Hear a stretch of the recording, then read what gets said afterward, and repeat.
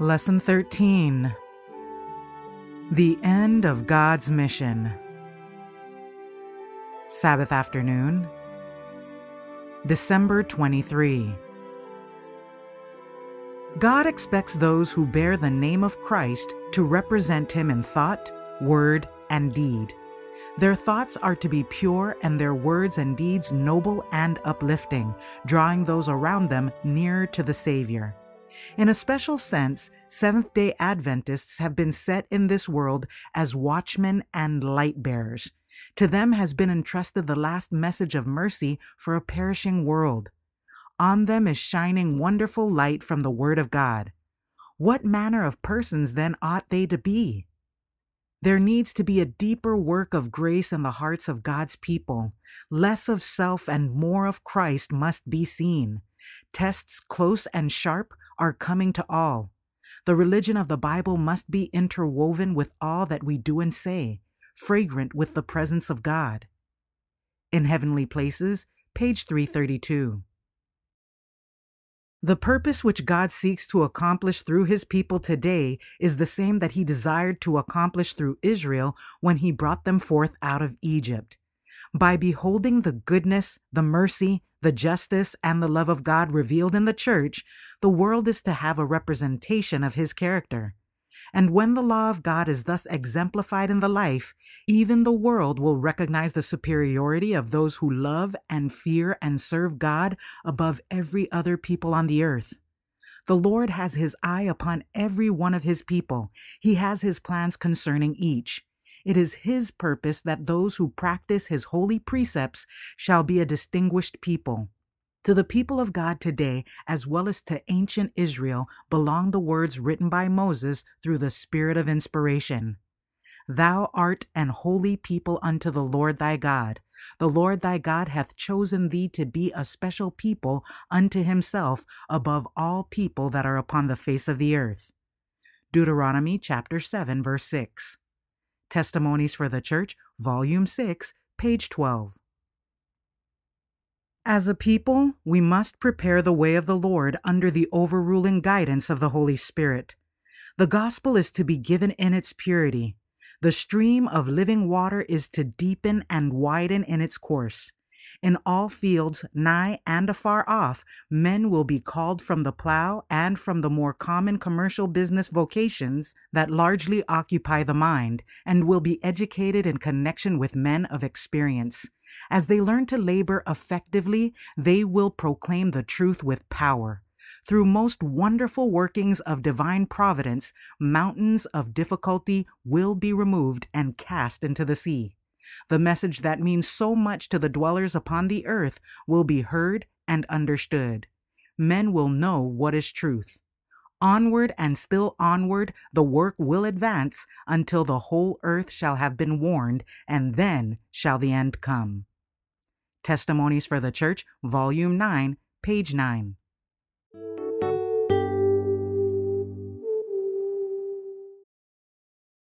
Sunday, December 24. Revelation, God's Last Day Mission. As we near the close of this world's history, the prophecies relating to the last days especially demand our study. The last book of the New Testament scriptures is full of truth that we need to understand. Satan has blinded the minds of many so that they have been glad of any excuse for not making the revelation their study. But Christ, through His servant John, has here declared what shall be in the last days, and he says, Blessed is he that readeth, and they that hear the words of this prophecy, and keep those things which are written therein. Revelation chapter 1, verse 3. This is life eternal, Christ said, that they might know thee, the only true God, and Jesus Christ whom thou hast sent. John chapter 17, verse 3.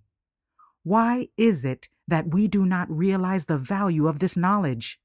Why are not these glorious truths glowing in our hearts, trembling upon our lips, and pervading our whole being? Christ's Object Lessons, page 133. The Lord will work through the human agent who unites himself to Jesus Christ. Those who have an abiding trust in Christ will, like Enoch, have a sense of the abiding presence of God? Why is it that there are so many who feel in uncertainty, who feel that they are orphans? It is because they do not cultivate faith in the precious assurance that the Lord Jesus is their sin-bearer. It was in behalf of those who had transgressed the law that Jesus took upon him human nature and became like unto us, in order that we might have everlasting peace and assurance. We have an advocate in the heavens, and whosoever accepts him as his personal Savior is not left an orphan to bear the curse of his own sins. Sons and Daughters of God, page 287. The church is God's appointed agency for the salvation of men. It was organized for service, and its mission is to carry the gospel to the world. From the beginning, it has been God's plan that through his church shall be reflected to the world his fullness and his sufficiency. The members of the church, those whom he has called out of darkness into his marvelous light, are to show forth his glory. The church is the repository of the riches of the grace of Christ, and through the church will eventually be made manifest even to the principalities and powers in heavenly places, the final and full display of the love of God. Ephesians chapter 3, verse 10. Through centuries of persecution, conflict, and darkness, God has sustained his church. Not one cloud has fallen upon it that he has not prepared for. Not one opposing force has risen to counterwork his work that he has not foreseen. All has taken place as he predicted. He has not left his church forsaken, but has traced in prophetic declarations what would occur, and that which his Spirit inspired the prophets to foretell has been brought about. All his purposes will be fulfilled. His law is linked with his throne, and no power of evil can destroy it. The Acts of the Apostles, pages 9 and 11.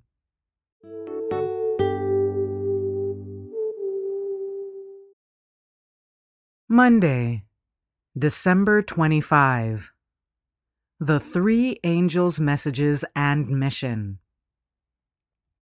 We see in God's Word revealed the great plan of human redemption, the means devised to free mankind from the power of Satan. We see Christ, the captain of our salvation, meeting the prince of darkness in open battle and single-handed obtaining the victory in our behalf. We learn, too, that by this victory was opened to us a door of hope, a source of strength, and that we may, as faithful soldiers, fight our own battles with the wily foe and conquer in the name of Jesus. The powers of darkness must be met by every soul. The young as well as the old will be assailed, and all should understand the nature of the great controversy between Christ and Satan and should realize that it concerns themselves. It is not enough to have an intellectual knowledge of the truth.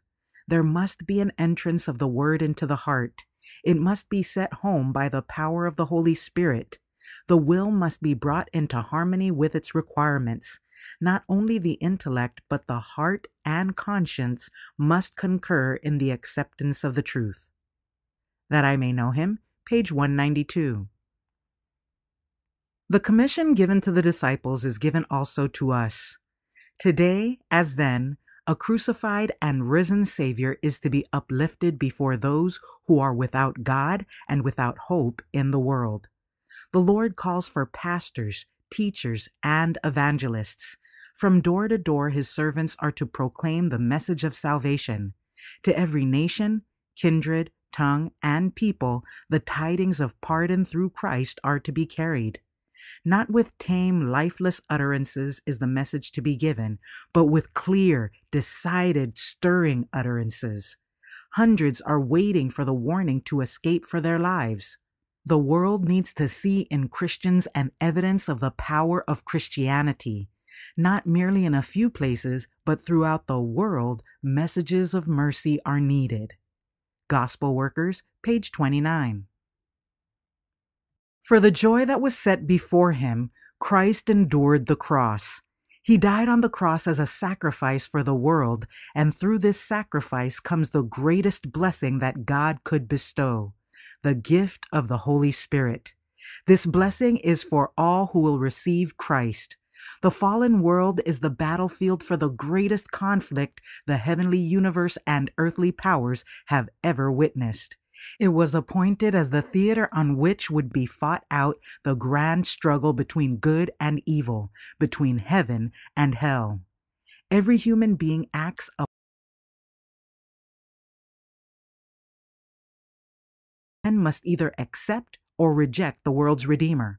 All are witnesses either for or against Christ.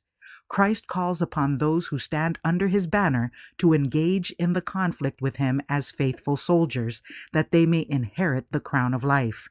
They have been adopted as sons and daughters of God. Lift Him Up, page 253.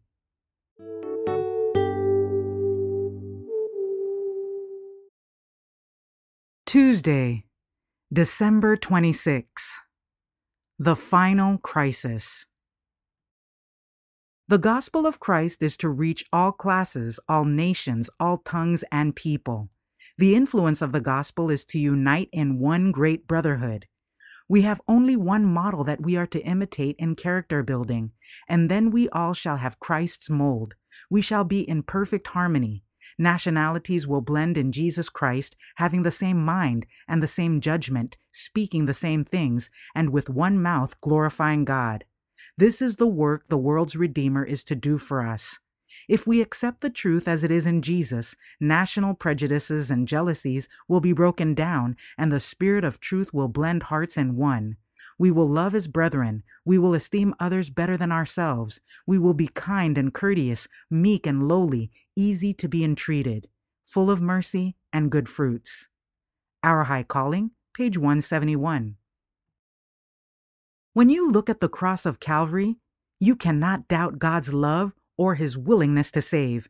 He has worlds upon worlds that give him divine honor, and heaven and all the universe would have been just as happy if he had left this world to perish.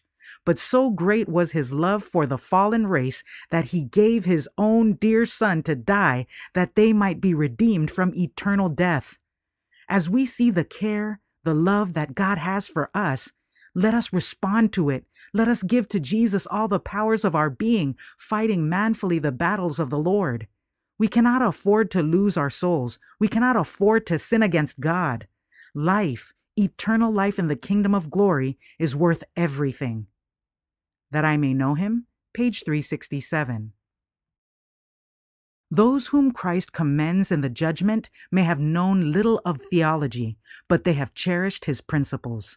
Through the influence of the divine Spirit, they have been a blessing to those about them. Even among the heathen are those who have cherished the spirit of kindness. Before the words of life had fallen upon their ears, they have befriended the missionaries, even ministering to them at the peril of their own lives. Among the heathen are those who worship God ignorantly, those to whom the light is never brought by human instrumentality, yet they will not perish. Though ignorant of the written law of God, they have heard his voice speaking to them in nature and have done the things that the law required. Their works are evidence that the Holy Spirit has touched their hearts, and they are recognized as the children of God. How surprised and gladdened will be the lowly among the nations and among the heathen to hear from the lips of the Savior, "Inasmuch as ye have done it unto one of the least of these my brethren, ye have done it unto me." How glad will be the heart of infinite love as his followers look up with surprise and joy at his words of approval. The Desire of Ages, page 638.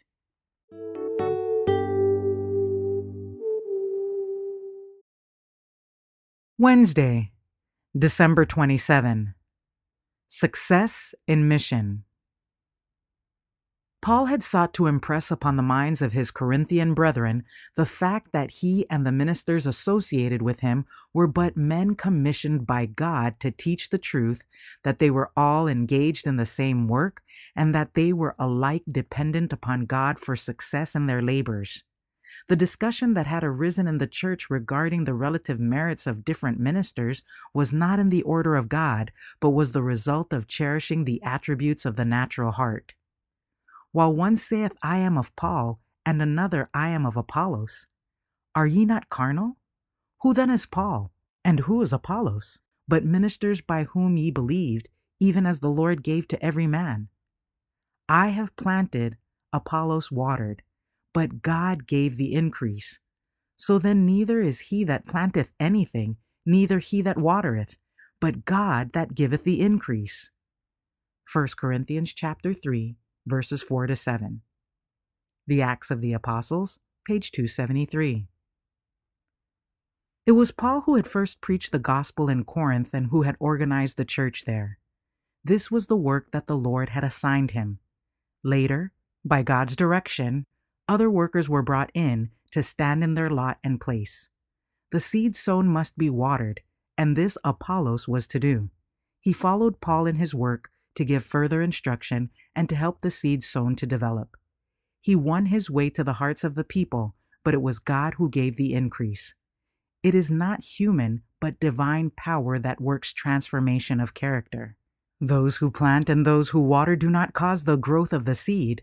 They work under God as his appointed agencies, cooperating with him in his work. To the master worker belongs the honor and glory that comes with success. The Acts of the Apostles, page 274. Jesus desires to efface the image of the earthly from the minds of his followers and to impress upon them the image of the heavenly, that they may become one with himself, reflecting his character and showing forth the praises of him who hath called them out of darkness into his marvelous light. The character we cultivate, the attitude we assume today, is fixing our future destiny. We are all making a choice, either to be with the blessed inside the city of light or to be with the wicked outside the city. The principles which govern our actions on earth are known in heaven, and our deeds are faithfully chronicled in the books of record. It is there known whether our characters are after the order of Christ. Are we wise virgins? This is the question which we are deciding today by our character and attitude.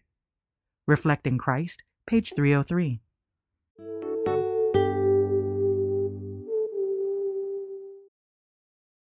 Thursday, December 28. Mission complete.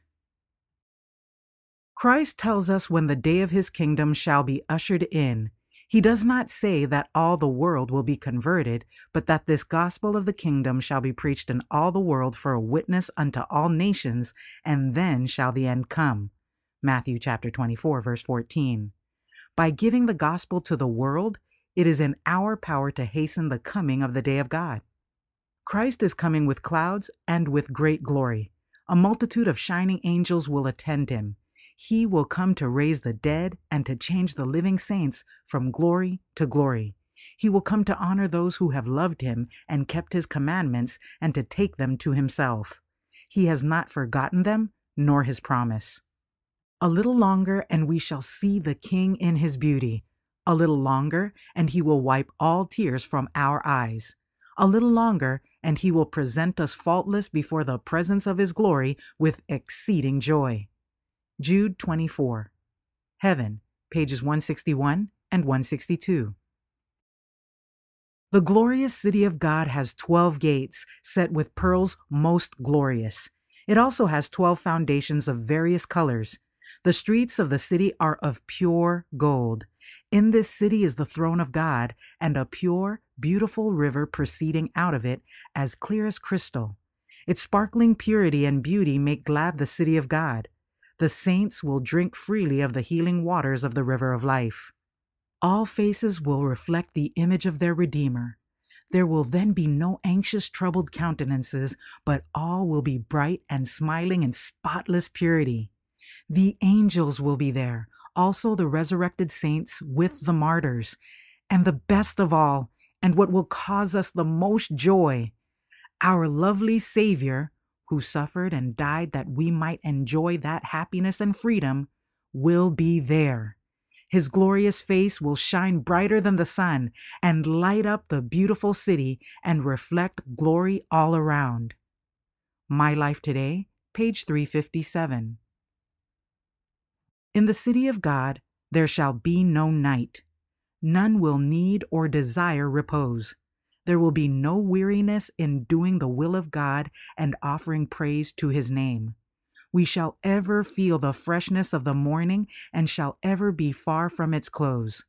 The light of the sun will be superseded by a radiance which is not painfully dazzling, yet which immeasurably surpasses the brightness of our noontide.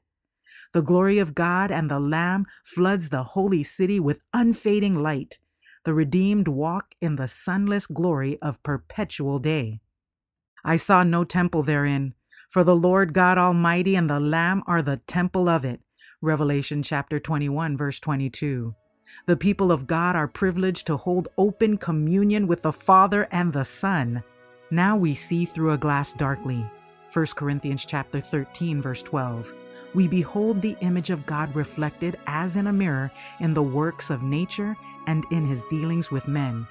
But then we shall see him face to face, without a dimming veil between. The Great Controversy, page 676.